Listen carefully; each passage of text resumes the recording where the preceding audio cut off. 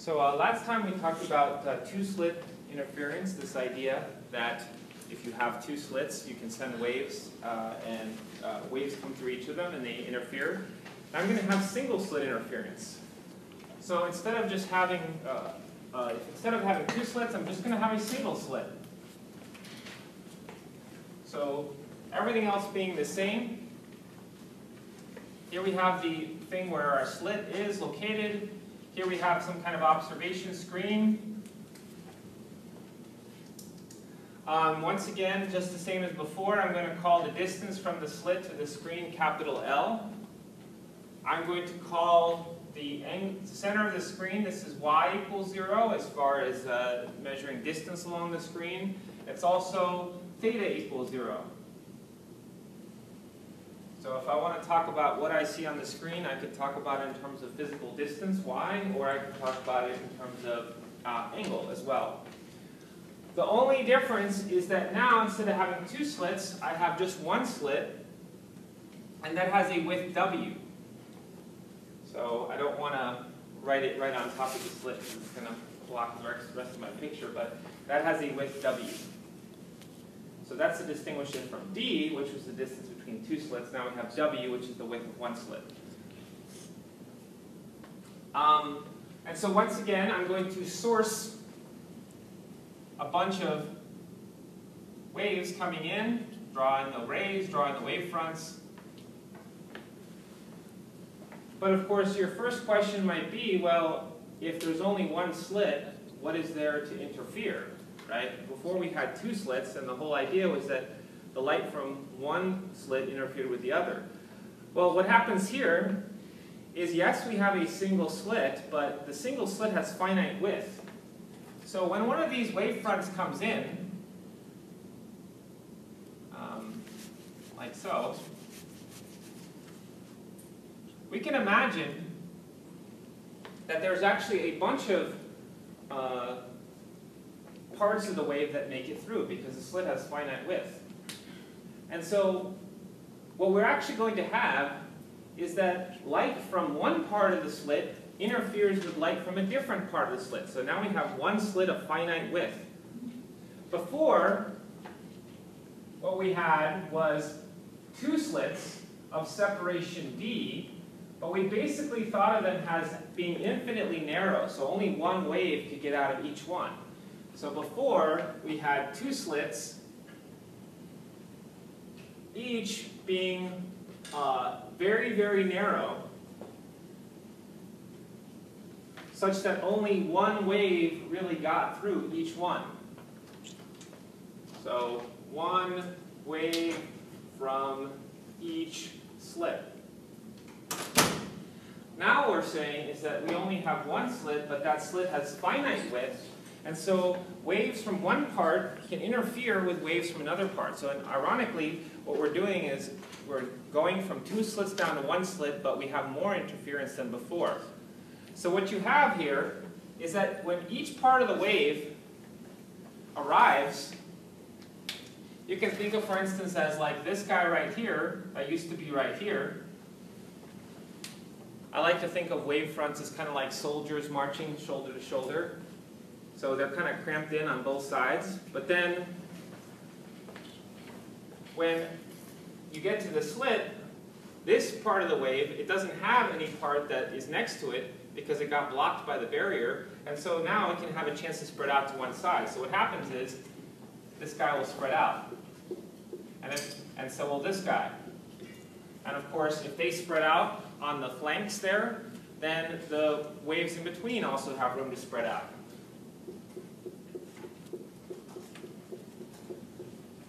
So, as you can imagine, this is going to be quite complicated.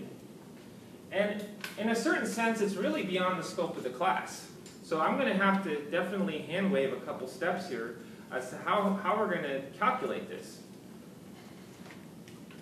First of all, how many waves do we have? Well, the more waves we can take, the more accurate it will be, right?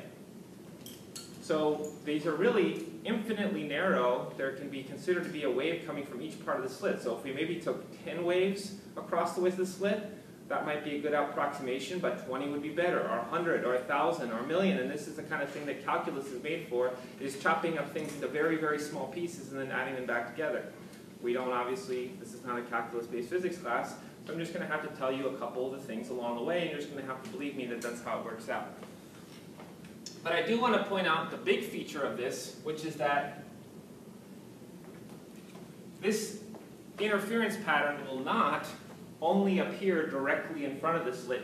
It does spread out. So that is a tendency that waves have. They have a tendency to bend around corners. Okay? So even though you might think the only light that gets through here is through the slit, because you've taken out the light that hit the barrier on the sides, the light that does make it through has a chance to spread out again. Okay? So we have that the waves bend around the corners. This is a feature seen in all waves. Okay?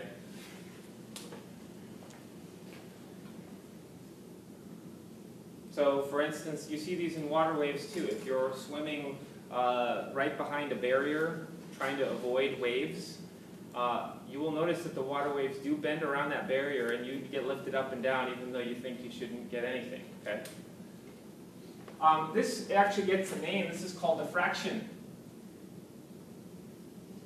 So diffraction is just a fancy word for when waves bend around some kind of barrier. Sometimes you'll have this also called single slit diffraction. Okay? So, let me work out the details of this to the extent that I can, and then I'll tell you why it is that we would want to even talk about this phenomenon when it's really in some ways beyond the scope of the class.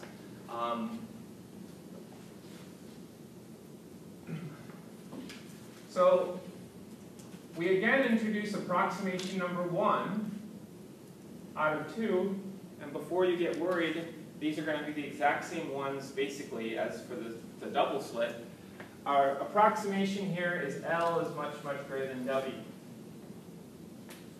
So we're assuming that the distance from the slit to the screen is far greater than the width of the slit itself.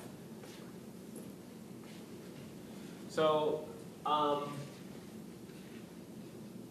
so I guess conceptually, what we're doing is we're making sure that the distance from the slit to the screen is much larger than the slit width.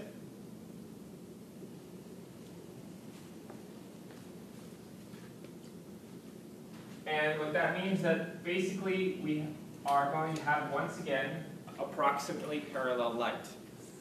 Okay? So this is basically what's going to look like this. So we have the slit there, we have the screen, and we have basically we're going to have to compute some kind of interference at some part of the screen from all the different waves that contribute from all different parts of the slit. But if we can say that they're approximately parallel, because otherwise they couldn't travel a very long distance, L, and arrive and interfere at the same place. So we have a bunch of light coming from almost the same spot, traveling a very long distance, and interfering at the screen, and they're going to have to be about parallel for that to happen. And so then we can once again quantify that the angle that they basically all go out at is theta, and the mathematical implication here is that, as we shown before, the path difference is approximately d sine, sorry, not d sine theta, that's how similar it is, w sine theta.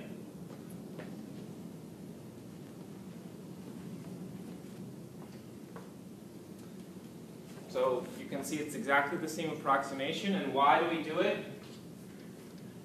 We want the spread to be enough to see the pattern that's going to form with visible light with the naked eye.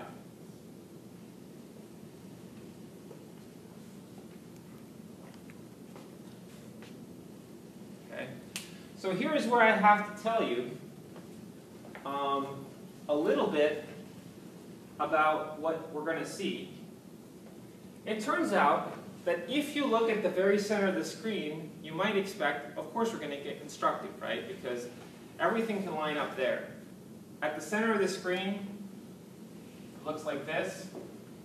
If you pair up the light from the two different parts of the slit, or the two edges of the slit, of course they travel the same distance to get there. If they're lined up at the slit, they'll be lined up at the destination, right?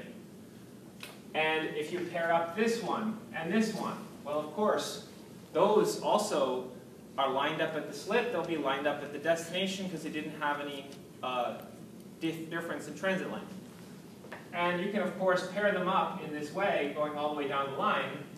And we figure there must be a constructive at the center of the screen. And there is, okay? So here's where you have to work out the math, and in some sense it's quite challenging. So I'm just going to tell you the result. It turns out that they do cancel when you go away from them. So somehow all those waves coming from different parts of the slit all manage to kill each other. And then they do make a comeback. But there's a caveat. While they do grow again to reinforce each other, it's not quite as strong as in the center. So it will grow to be a local maximum, but it's kind of like when your favorite rock group reforms, and you kind of squint and go, that's not all the original members, right? It's not quite as good as it used to be. Okay, so that's kind of how it goes on down the line. It does alternate between bright and dark, but with diminishing returns. And again, I can't really tell you why exactly that is, but the pattern kind of looks like this. It's a bright, dark, sort of bright, dark, bright, so it kind of fades away. So it's not like the double slit where it just alternates like clockwork between bright and dark. The brights are ever diminishing. So let me go ahead and sketch that in the right orientation, or kind of the orientation that's nicer to look at. So I can plot the intensity versus y. So the y-axis is like this. So it looks like this.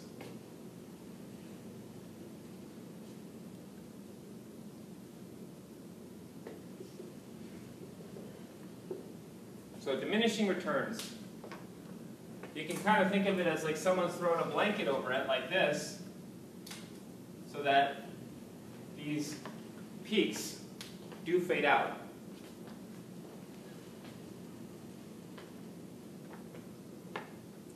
I guess I can, before too long, I can just show you one of these, and you can believe me that they do fade out. So let me demonstrate here. I'm going to just fire my laser pointer. I'm going to put it through a slit. And there you have it, right? See that? So you see that it does have the brightest spot in the middle, then it fades out to darkness, and then it does come back a little bit, but it fades out, right? I missed the light here, I guess.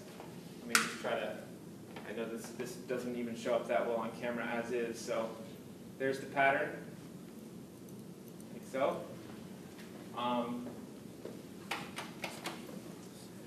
So let's see what we can do about this.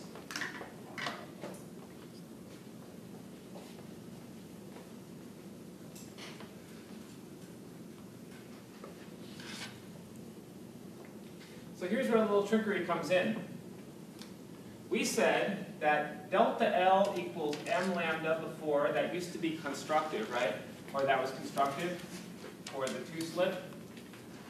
That's when the path difference was a whole number of wavelengths. So if you shift a wavelength onto another wavelength, they just line up again.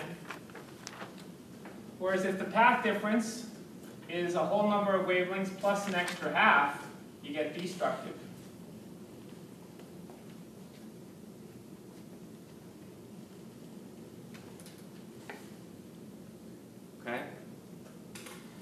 The only difference is that now when we say delta L, what we really mean is that the path taken by the light at the top of the slit versus the path taken by the light at the bottom, right?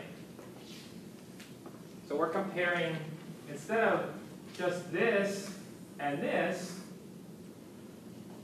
we have to remember there's a whole bunch of waves in between too, right? We're not really just comparing two anymore. There's a whole bunch of other ones in between. We're just taking the two waves that are the furthest apart. Okay? And again, what we said was delta L, in this case, instead of being d sine theta, it's w sine theta.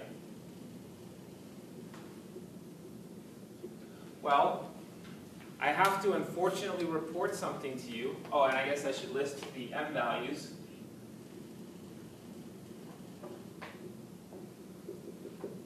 So I have to tell you something. The fact that it isn't just these two waves, the waves coming from the top and bottom of the slit, but there's a whole bunch of waves in between too, that really mucks things up.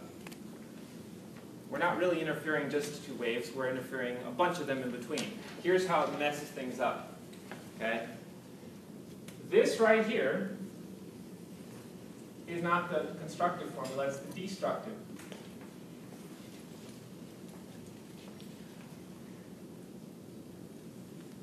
And the other one, you might think, is it reversed? Is it just the constructive and destructive reversed? No, this doesn't actually give you anything. So obviously, something very different is going on. Why is that? Well, again, the reason why is that you're not just interfering two waves, it's a bunch of waves in between as well, and that can be very difficult to figure out how to account for. So our equation here is going to be simply w sine theta equals m lambda, gives you the destructive spots, okay? Now you're going to have to just take my word for that. But there is a catch already. There's got to be one more amendment, and this one we can infer. Here's what happens.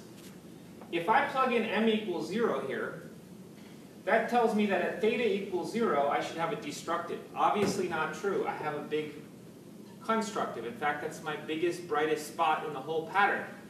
Well, we're just going to have to disallow m equals 0 from this equation because it doesn't work. So those are the end of the amendments. You just have to take my word for it. This equation gives the destructive, not the constructive, and we have to disallow m equals 0. Okay? So that's the destructive for the single slit pattern. And again, use m values that are excluding 0.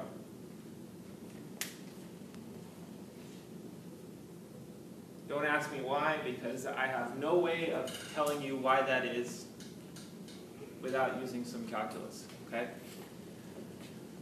But if you can accept that, we're off and running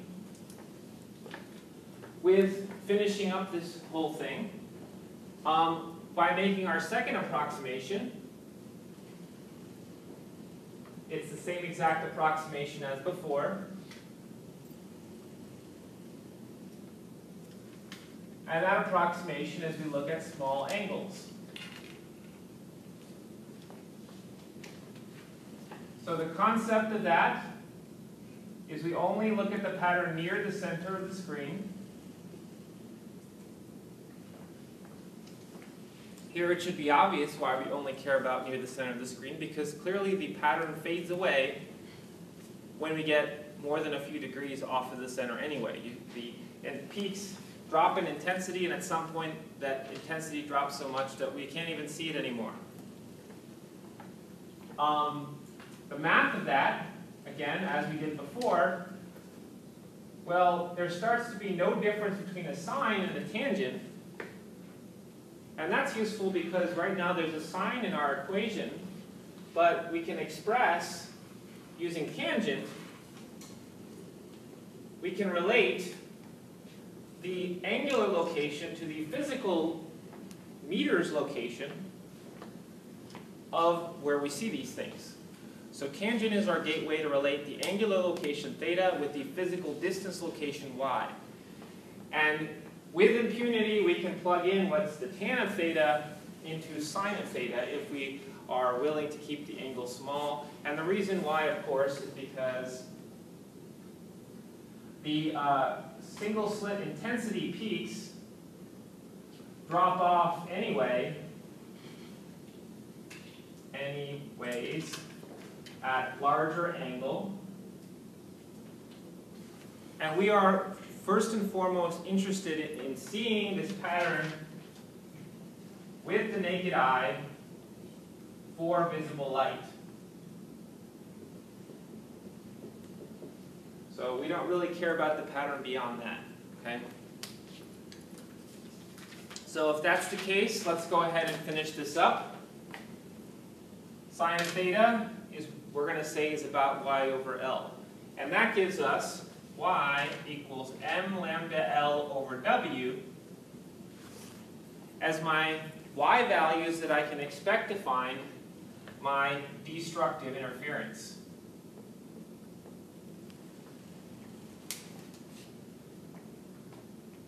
So let's go ahead and just plug in some values and find out what we get. Remember, 0 is disallowed, because if we plugged in m equals 0, we'd get y equals 0. And y equals 0 is not a dark spot. It's the brightest thing in the whole pattern. So we have to start with 1. We plug in m equals 1. And that'll give us the location here, which is plus lambda L over w. We plug in m equals 2. And we'll get that this is plus 2 lambda L over w. And this is our map for finding the destructive. If we plug in m equals -1, we'll get this. Minus lambda L over w, etc., minus 2 lambda L over w. So this is our map for finding where are the dark spots. So you might ask, well, what about the bright spots? It seems like they're roughly equally spaced. Why isn't just reverse condition, right? They were equally spaced before, they kind of seem equally spaced now. Well, you know, if someone held a gun to your head and asked you to find this, yes, it's about halfway in between. Okay? So it wouldn't be horribly wrong to use the opposite formula for opposite purpose. The only reason it doesn't exactly work is for the following reason. Imagine you had a nice mound of sand built up here between two locations like that. And you made it nice and symmetric so that the peak of that pile of sand was exactly between here and here. And then someone comes along and steps on it. And they don't step on it like this and smoosh it down symmetrically. They step on it like this, whoosh, right? Look at this envelope, right? It goes like this. So if someone steps on it asymmetrically, they're going to shift the peak a little bit this way, right? See what I'm saying? So if you took the exact halfway point, this is actually shifted slightly.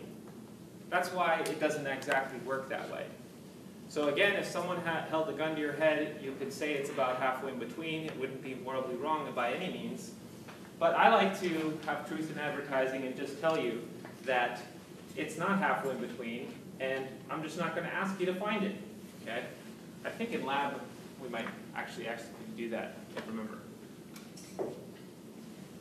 In the lab, I think you look at this pattern, you measure where the bright spot is, and then you assume that it's halfway between the two dark ones. Okay? So for the purposes, I should say, of WebAssign, homeworks, exams, things like that, I'm just going to ask you where the dark spots are. I'm not going to ask you anything else. Okay? So let me take a look at the features here. This is the big show right here. That is basically the only major important feature is this big central bright thing. It's the brightest thing, and it's also the widest thing. Notice that if I were to describe the width of this central thing, I'll call it delta y for the central peak. I guess I'll call it delta y central. The width of that is actually 2 lambda L over W. This is central, if you can't read that, delta y subcentral. The fact that m equals 0 got excluded actually made it twice as wide, because we kind of skipped a number there, right? We went from 1 here to minus 1 here. So that is not only brighter, but it's twice as wide as everybody else. So if you look at one of these guys, delta y of these I'll call some satellite peaks, these smaller peaks, they're only of width lambda L over W. So the big show in the middle, it's twice as wide as all the other peaks, and it's the brightest. Okay? So this is really the most important thing. Question? Does it being twice as wide make it twice as bright? It's not generally twice. You mean twice as bright as the next one or something? Yeah, twice the intensity. Not necessarily. It's more complicated than that, but it's significantly brighter. Yeah. Again, I'm not going to ask you to do that. It's, you know, I didn't tell you how they could make a partial comeback in the first place, so I can't really then tell you how to measure that intensity. So that big show in the middle is oftentimes our main interest, okay? So oftentimes I won't even bother to draw those satellite peaks. I might just draw it like this.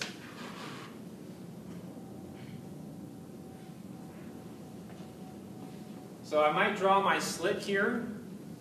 That has a width W. I have my distance from the slit to the screen, L. I have lambda, of course, is the wavelength of light that I'm using. But the spread of the pattern, or the spread I can use to quantify, is this, which is delta y of the central thing. And notice that it can be significantly larger than the width of the thing itself, the width of the slit itself. Remember that light can bend around a corner. Or any wave, for that matter. Okay? So oftentimes I don't bother to even draw in the satellite peak, simply because those are less intense and narrower. So this is kind of the big aspect of the pattern.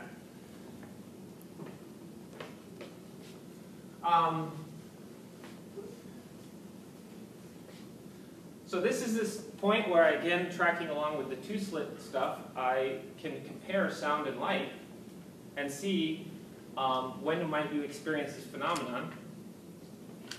You've probably experienced this for sound. Here's an example. Let's say you have a doorway, and then you have a hall. So this is a door, open doorway. This is the hallway.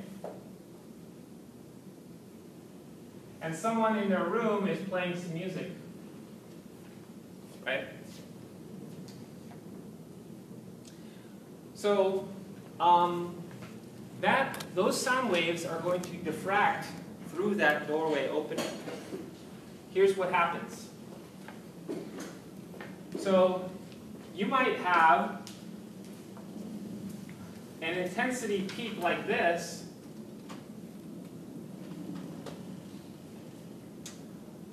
and you can literally walk into that, right, or walk past that. So let's take a look at the parameters here. We'll notice that if the wavelength is larger, this is wider. Okay, so you can notice here that if the wavelength is larger, then the width of that thing, that central thing, is wider. Now, if the wavelength is higher, what does that mean about the frequency? It decreases, right? So lower frequency, lower note, right? So a bass note, which has lower frequency, has larger wavelength, it should have a larger spread. So if, for instance, this might be the spread of the treble, right? Let me draw in the spread of the bass frequencies. Of course, music has all sorts of frequencies, so the bass might go like this. That might be more spread out. This is the bass spread. Higher wavelength, higher spread. So have you ever walked down a hallway like this, and walking by with your ears? Ever walked by and noticed the very first thing you hear is the bass, and then only when you get in front of the doorway you hear it more crisp sound with more treble? Okay? That's because bass bends around corners much more easily. Bass diffracts easier. It's got a larger wavelength, so it spreads out more going around barriers. Okay? Is this, anybody ever experienced that? Okay. So that's, of course, sound. But remember that our whole problem in light is that the wavelength is very low, right?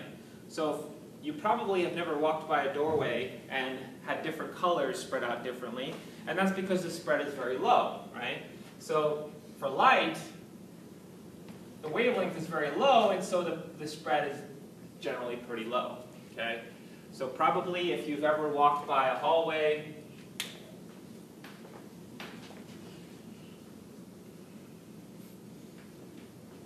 and someone's had a light bulb on, you get this, right? You just basically get the shadow of the door there on the wall, right? There's no spread at all. There's no bending around the corners whatsoever. That is simply because light has such a low wavelength that the spread is basically none, right? So if we want to see this with light, which is a wave that just has a much, much smaller wavelength, we're going to have to do something to counteract that. Well, of course, what we do, if we want to get that central pattern to spread out, despite the very, very low wavelength of light, what do we have to do to L over W? We have to make it very large. So we have to have that L is big and W is small. Then we might get that central peak might spread out enough. So we really have to stack the odds in our favor if we want to see this phenomenon with light. We have to have that L is much, much greater than W. So the distance from the slit to the screen has to be like perhaps 1,000,000 times bigger than the width of the slit itself in order to counteract this small light wavelength. And that's exactly what I have. Okay? When I have my single slit here, the slit is narrower than the width of a human hair. Okay? This is tiny compared to the distance from the slit to the screen, which here is probably several meters, right? So if I project it from here to here, right? That's how I can get this pattern to spread out, because I'm concocting the geometry in my favor versus, of course, when you're talking about if this is way too wide, right? The ratio of the slit width here to the length across the hallway might be 1 to 1. I'm trying to make it be 1,000,000 to 1 to get out of this hole of this wavelength, right? So you only would ever notice this with light if you really concocted the geometry so that this distance far outstrip this one, okay?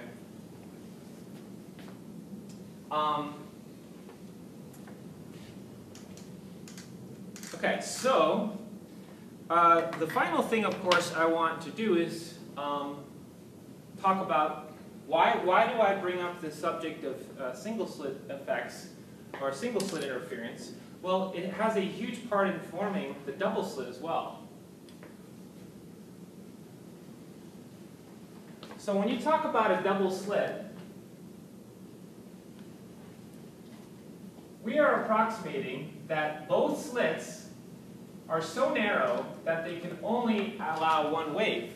Well, of course, that's unrealistic for these two slits to be infinitely narrow. If they were infinitely narrow, we would, of course, see our pattern across the wall forever and ever. But the reality of it is is that even though you have two slits which have a distance d apart, well, they both have their own finite width as well, okay? There's no way you can realistically make a slit without having it have some width. And if that's the case, then single slit effects appear in the double slit as well. And of course, single slit effects, we've learned that the intensity dies off with distance. So that is what kills the double slit pattern for large angles anyway, and allows us to use a small angle approximation when we're talking about double slits, because single slit effects will kill the pattern anyway, going out from the center. So let me compare and contrast. I have both the double slit and the single slit with me, so I can show them both to you side by side.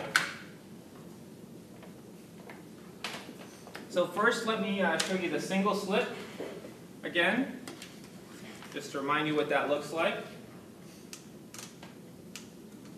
So here is the single slit pattern. So notice that there's that big bright thing in the middle. It's the brightest thing, and it's twice as wide as all those satellite peaks that fade out gently, right? And now let me show you the double slit again. So here's the double slit pattern.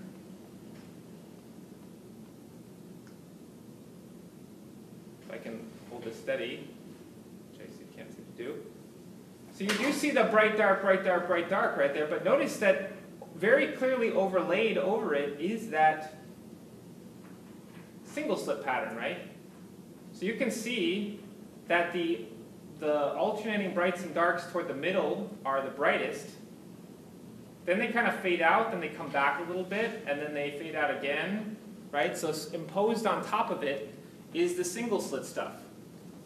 So that's why it isn't just a uniform alternating brightness and darkness going all the way from wall to wall. It does fade out because the single slit effects kill it. Because the reality of it is that even for a double slit, each slit has its own finite width, okay? So this kind of myth of uniform bright spots and dark spots alternating perfectly from wall to wall is not realistic. So a realistic pattern over here is what we observe, which is that I can kind of draw as an envelope here. There are single slit effects that cause the fading out, and then the bright, dark, bright, dark, bright, dark happens dictated by that. Like so. Okay? So the alternating bright and dark from the double slit has superimposed on top of it this single slit pattern as well. Okay, are there any questions on that?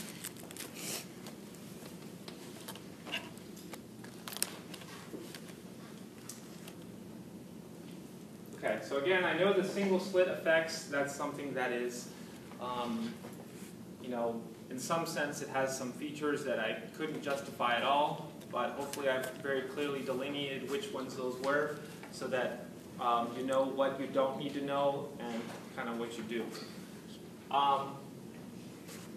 So we have one final topic in what I'll call physical optics. This is where we're talking about wave interference, constructive and destructive. The first topic that we did in physical optics was the two slit. The second was the single slit, which we did today. And then the final one is called thin film interference.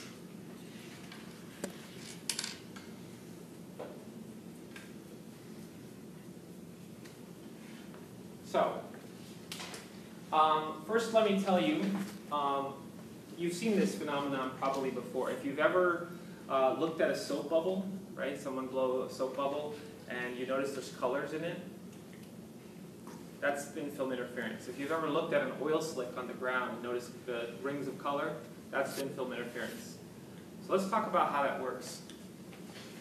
So all this requires is having a very thin layer of something, which I'll call a film, because oftentimes that's the thinness of it is best described as just like a thin veneer or film of something.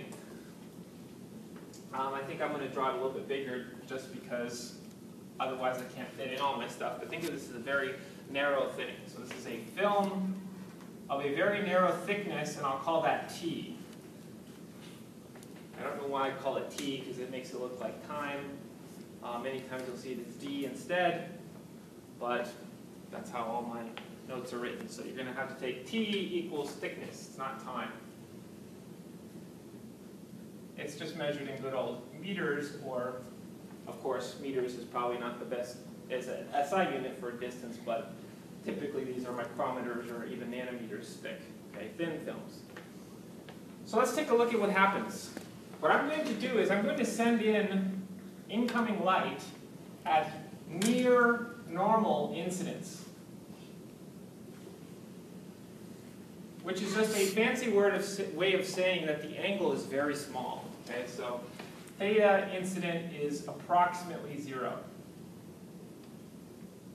The only reason I don't want to put it as exactly 0 is that then all my drawing will just kind of fall on top of itself. So I need to draw in a relatively small angle just so that my diagram is clear. So we know that when we have an interface between two materials, in general, part of the light will bounce off, like so, and part of the light will pass through.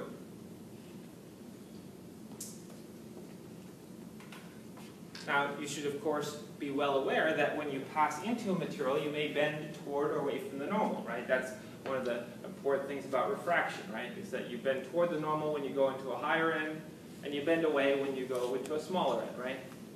Here, I'm not even going to bother to draw the bend because that's not where the action is. The reason why is we learned that when the angle is 0, the bending disappears. Well, we're at angles that are pretty close to 0, so the bending is basically minimal. That's not the action here, okay? All right, so now we have a second interface to deal with. Now we're in the film, potentially passing back out, and at any given interface, it's possible to have some light that bounces off it and some light that passes through. The one exception, of course, we learned was total internal reflection, where you can just reflect, but that's not, we're not going to be even close to having that here, because remember that that requires a minimum angle called the critical angle, and we are at very small angles, definitely below the critical angle. Okay, well, we can do this all day. This one's going to go over here, and then this one, we're once again at the border of an interface between two materials, and generally speaking, some of it reflects and some of it passes through. And we can do this all day. Of course, realizing that we have diminishing returns, because for every light beam that goes away from the film, that takes energy with it, so the remaining light beam is, of course, going to have less energy in it. So at this point, we fired in one light beam, and we have 1, 2, 3 different light beams that are heading off somewhere else, carrying, of course, energy with them, so this is diminishing returns. I'm going to stop there because I have everything that I need for interference, because now I have 2 light beams that are going off in the original direction. So if I have an observer over here, where those beams can be observed, those beams may interfere. So I basically am cherry picking the very first 2 light beams that are going to have different paths. The one that bounced off the top of the film, like so, and the one that went down into the bottom of the film and then bounced up again. Okay? So those are the 2 waves that I'm going to look at their interference.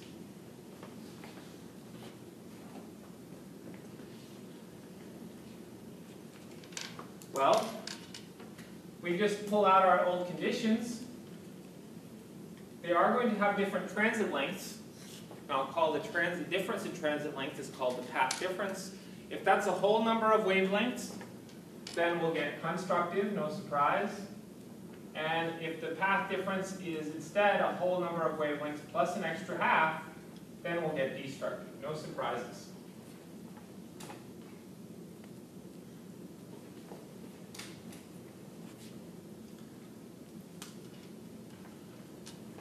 So, the path difference here is really easy to compute. Let's say that this is the path of light 1, this is the path of light 2.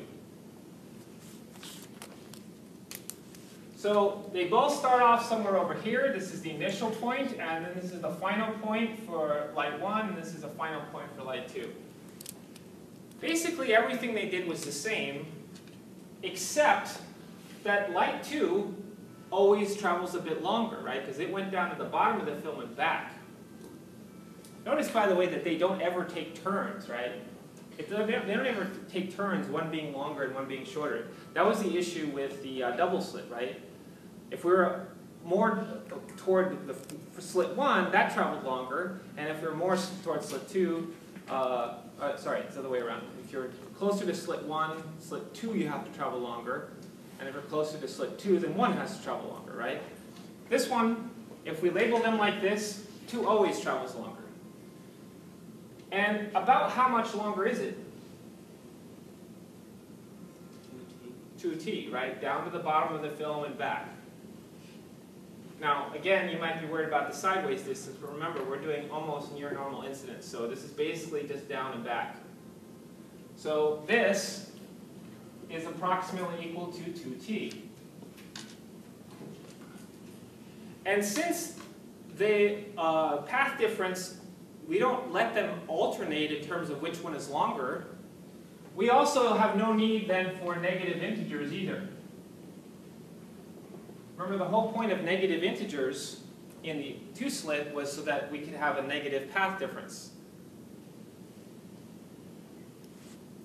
So we don't need negative integers now. All right, so we're pretty much done. Here are our 2 equations. Let me put them in the same order I did before. 2t equals m lambda, that's your constructive. 2t equals m plus a half lambda is your destructive. So how might you use these? Well, you have a couple different options, and these are just different ways that homework and exam questions are phrased. One option is to, so first of all you have to look in the question for a hint, is are you interested in constructive or destructive, right? So if you see reinforced or brighter or something like that, those are buzzwords to tell you which one are you interested in. Constructive or destructive. Constructive, you see brighter or reinforced. If you see something like suppressed or dark or things like that, then you're looking for the destructive, right? So that's number 1 in your problem, is to figure out which one are you interested in. Look for buzzwords of which one do you care about. Then from there you have 2 different options, and these are just, again, just like any physics problem. Some problems give you variable x and ask you for y, some give you y and ask for x. One of the things they could do is tell you what wavelength of light you're working with, right? So they hand you, your light is this wavelength. Then, let's say you're interested in constructive and they give you the wavelength. You can plug in all the m values and get a set of thicknesses that would constructively interfere that light wavelength, right? So this is a whole series. So you could say this set of thicknesses will constructively interfere this light wavelength. Or the opposite is, they could tell you, we're interested in constructive, here's your thickness, what's the set of wavelengths that would be constructively interfered by that thickness, right? So then you plug in all your m values and solve for a set of wavelengths. That's actually nicer because, of course, any integer will work.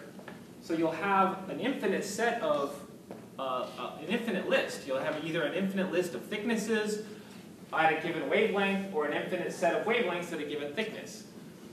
But you look for buzzwords, visible wavelengths, right? Because even if you have a long list of wavelengths, they will not all be visible. So you just start writing out the sequence, and when you pass out of the visible range, stop writing because you're done with the question. If they're asking for what wavelengths are in the visible range that are constructively interfered by a film of such and such thickness, just start writing out the set, and when you have passed through the visible range, stop, right? You have your list. Okay? So while there might be an infinitely long list of wavelengths that are constructively interfered, say, by a certain thickness, only a certain subset of these values will produce visible wavelengths. Okay? So that's how these questions are often structured. Okay? So that's the general gist. So first, I guess, step one, figure out if you're interested in constructive or destructive. Step two, you'll either be given the thickness and ask for, or I guess given the wavelength and ask for the thickness. So there may be a whole set of these thicknesses, or there is a whole set of these thicknesses. Sometimes we'll just ask you for the minimum thickness, right? So just write down the smallest one. You can't type in an infinite set into WebAssign, so it has to frame it in some way, right? Or the other option is that you'll be given the thickness and you're asked for the wavelength. Maybe they ask you for the minimum wavelengths, or as I mentioned, maybe they will just ask you to identify which of that set of wavelengths is visible. Okay? So that's the kind of general strategy for these problems. They all kind of go just like that. Now, there is, however, two modifications we have to make to this scheme, one of which is a very minor one, and the other one which is a little bit more involved. These equations need two modifications before they're really ready to be put out into the world, okay? Before you're really ready to apply them to a homework problem. So the first one is this. We're, of course, saying, ultimately where this stuff is coming from is that the path difference is a whole number of wavelengths if you get constructive, or the path difference is a whole number of wavelengths plus an extra half is destructive. But the question is, whole number of what wavelength? Or whole number plus a half of what wavelength? Well, the path difference is made here in the film, right? That's where we have to worry if you fit, say, 2 wavelengths or 3 wavelengths or 3.5 wavelengths, right? If in the film this travels 2 extra wavelengths, it'll still line up with its thing it's interfering with. But if in the film it travels 2.5 wavelengths, then it'll kill it, the other one when it gets out, right? So this is where I remind you that wavelengths change when you enter different materials. The wavelength might look like this out here, and then look like this in here. Remember, wavelength compresses. Of course, when it comes out, it'll go back to the original. But we're interested in when it's in the film, is that a whole number of wavelengths, or is that a whole number of wavelengths plus an extra half? So the modification, the first modification we have to make is that when we say the wavelength here, we mean the wavelength in the film. So the first modification is that the wavelength that we are interested in is whatever wavelength it has while it's making that path difference, while one of the waves is traveling 2t extra than the other one. Now you have to be really careful to always use that wavelength, especially because the way that the problems are phrased, they actually often ask what incoming wavelengths are interfered. So they will ask you, they will give you what lambda naught is sent in, and ask you over here, when it's back to being lambda naught, what will be interfered, in what way, but you have to actually modify it first before you put it in here. Okay, so before you actually put it in the equation, you have to use a different wavelength than the one that's being sent in and that you're being asked about interfering over here. Okay, so that's one thing. Are there any questions on that before I tell you the other modification? Okay, so be aware that often lambda naught is either given or asked about, but you have to use lambda n.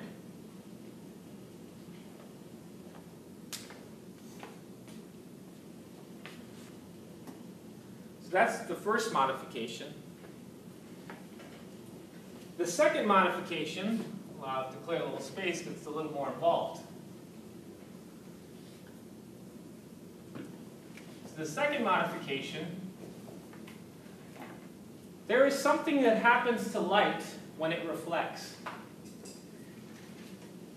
Now, of course, by the time we got to law of reflection, our light was already a ray, so we weren't drawing the waviness of it all. We just showed it bouncing off like this. So we never had opportunity to ask, well, what happens to the wavy part of the wave? Well, something happens. In order to motivate what happens here, I'm going to actually show you that this is a phenomenon that can be found in any type of wave. A wave that you might be more familiar with would be like a wave on a string, like a wave on a clothesline. So a wave on a clothesline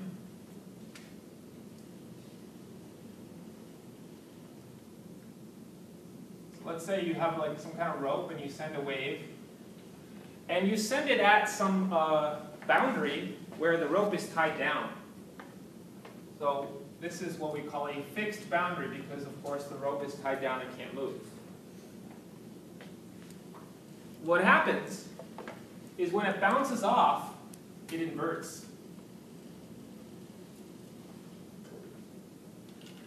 So you have inversion of the wave upon reflection. Now, I don't want to get too much into the details of why that happens, but I will try to convince you that it must happen. There is a reason, because if a crest is coming in to the wall, a trough has to be emerging, because what's a crest plus a trough? What is it? Flat line, 0. Why is it that the point there where the string is tied to the wall, why does that have to be 0? Because it's tied down, right? So the kind of reasoning argument is that the wave has to invert upon reflection because the sum of the wave that's going into the wall and the sum of the wave coming out of the wall has to add up to 0 because the string is actually not allowed to move there. I talk about this in Physics 1 as well. So we did something called standing waves, and we talk about the wave bouncing off a fixed boundary like that. It creates what's called a node, if you remember that from Physics 1.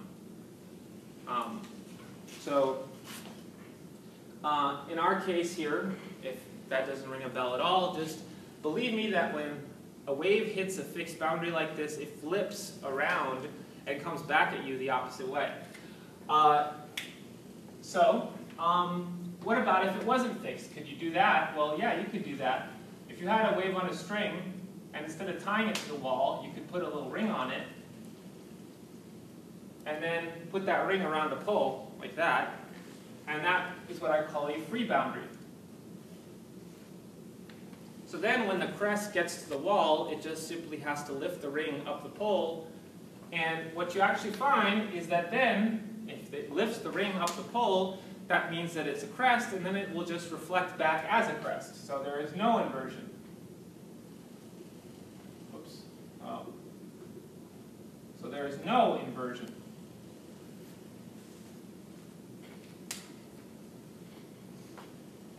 So it really depends when a wave reflects.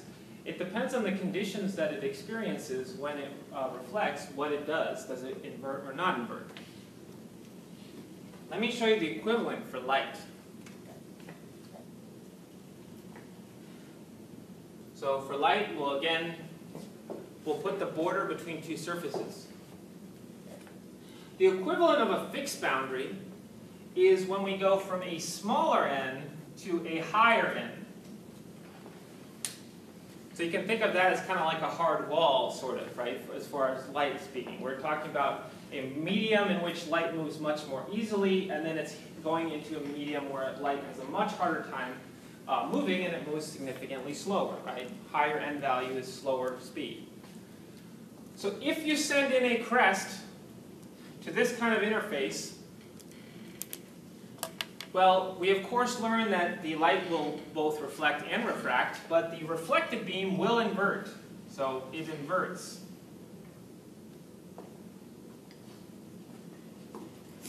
I like to call this a hard reflection, because it's a hard boundary. You're in a smaller end bouncing off a larger end. If you're worried about where the refracted beam goes, of course, there is part of the light that's also refracted. But there's no flipping ever for the refraction. It's only for reflection. Okay? There's no, did I say that right? There's no flipping ever for the part that goes through refraction. There can be flipping for the reflected. Okay? In this case, it will invert.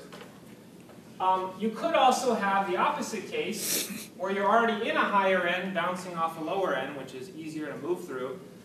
And if you send in a crest to such a boundary, of course, in general, light will partly reflect, partly refract.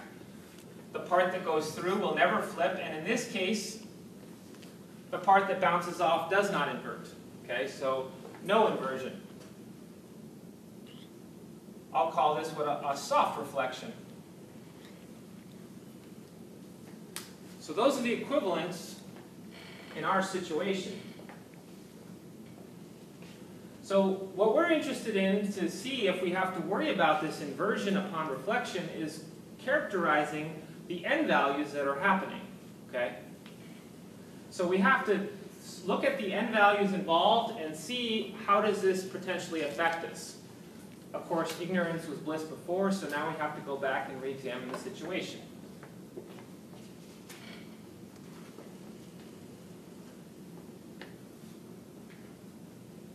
So let's suppose that we have a thin film, and we have that the n values get progressively smaller. So I'll call it n1, n2, n3. Okay? So basically, we are coming in from the highest n. We are bouncing off the top of the film. We have part of the light going into the film. The n value of the film is somewhere in between, and then the lowest n value is on the far side. So let's reevaluate. Okay, so we have two reflections here that we have to analyze because both of the beams in the interference did one bounce. Okay, so the first one, the one that bounced off the top of the film, was that a hard or a soft reflection? This one right here. It's a soft. You're in a higher end bouncing off a smaller end. You're in n1 bouncing off n2. So that is a soft reflection, so no inversion, right? So this was a soft reflection. Okay, what about the one that bounces off the bottom of the film, right? It's in n2 bouncing off n3. Is that a hard or a soft? Soft. Okay, so no inversion whatsoever, right? Ignorance is bliss there. We didn't even know that you could invert upon reflection. In this case, neither one happens to. So we just use the formulas exactly as prescribed, right? So if I make myself a little chart here, 2t equals m lambda, right? A whole number of wavelengths in the path difference. And over here, 2t equals m plus a half lambda. Let's make ourselves a little chart. Well, if you have a soft, well then, we don't even have to worry about inversion. So, of course, this will be constructive, as we said before, and this will be your destructive. So no big deal. Haven't seen any result from this potential inversion upon reflection yet, because we don't have any yet. All right? Well, let's try the other cases. Of course, soft is only one permutation. So let me try another one. Let me try that the n value gradually increases.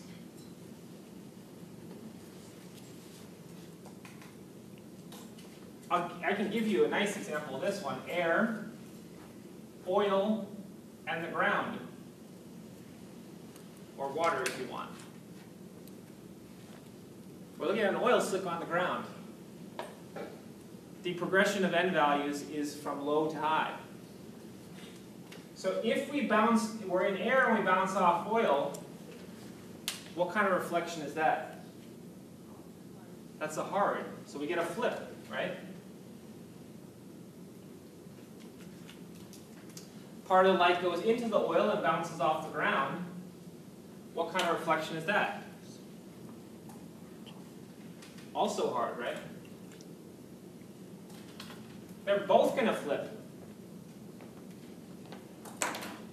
So let's take a look here. So they would have lined up before previously, right?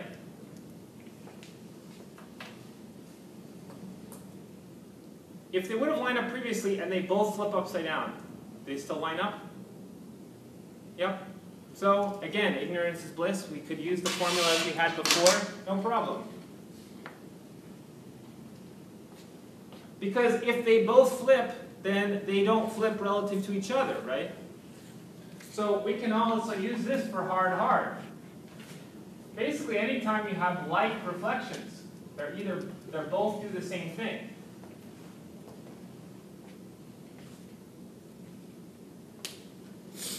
So either neither of them flip, or they both flip, so they don't flip relative to each other, then all is well. But again, that's just for like reflections. We should probably look at what happens with unlike reflections. So let me draw a case like that.